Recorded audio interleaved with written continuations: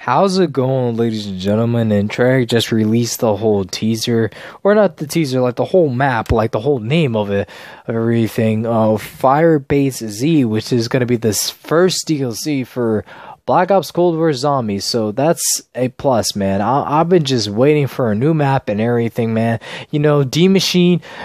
Great remake, you know, just added some new things. The flow is incredible, man, I gotta say, but, you know, it's just lacking on the content department when there's just only one map, and there's that in Dead Ops Arcade, and, you know, you can only play those two maps and everything for such a long period of time before, you know, you'll just get batshit crazy and just like fucking, oh my gosh, just give me more. Like, man, I don't know if they're gonna even bring back gobblegums or do any elixirs or any iteration of microtransactions for the whole zombie side of things, besides, you know, how it's going with multiplayer with like the store items and everything, which is doing great of its own.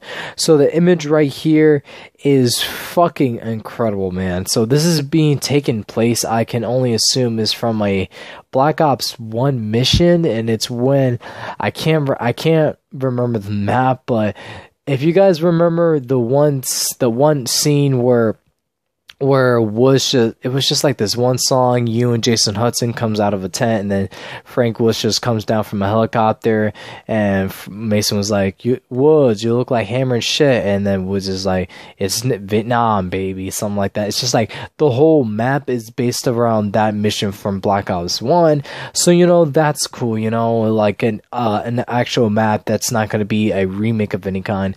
But, you know, people are speculating that we're going to get remakes from or Kino. I would love to see a remake of Kino, dude. Just like, Kino is one of my favorite maps of all time. Such a replayable map, and I just love it very, very much. But yeah, this is where the whole DLC is, like, it's going to be taken at during that area in that Black Ops 1 mission that I just said. Like, I can't, like, I don't know what more to say. It's just something I could just remember from that mission, was just from that. But yeah, that's the general whole area that it's going to be from. So we got here is just Samantha Maxis and this little slash of just like the ether. She's either in control of it or she's corrupted, you know. It's just one of the two, and we got these two dudes sitting next, or that are right next to her and everything.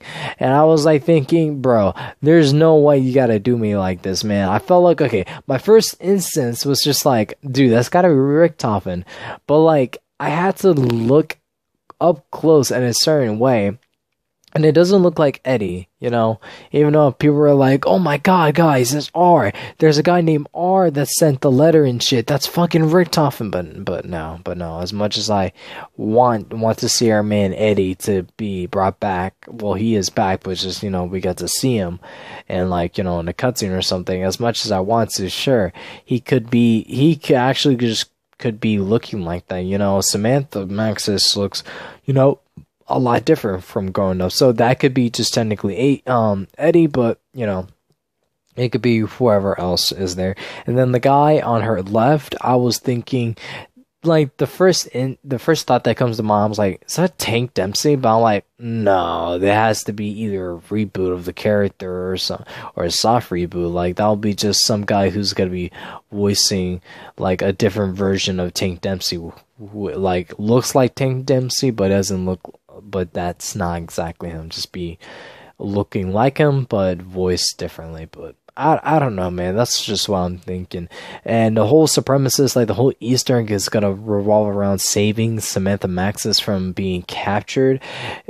She did say that she was gonna go meet a client at this certain area. Maybe those two on the picture is gonna be the clients that, like, she was attempting meeting, or maybe they just betray her and backstab her and just captures her and just finds, like, Omega Group just captures her, like sets a trap to capture her for Alpha, for the Alpha Group to, or Alpha, or, you know, the Omega Group, the Cyborg Weaver is in, to actually come and rescue her from the other side of the group. I can't remember, man. It's been like a hot minute since I kept up with the story, man, and I'm already, like, you know, fucking it up, man.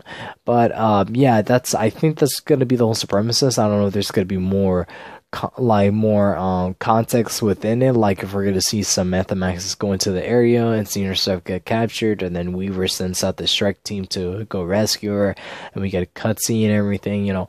Tons of possibilities could happen within this map, but you know, it's great. The zombies look fucking scary as all hell, and the fucking boss zombie is like an iteration between like a Mongwa and a Keeper, and like I don't know what else, man. Man, that fucking creature looks fucking, it looks scary, man. Like fucking scary.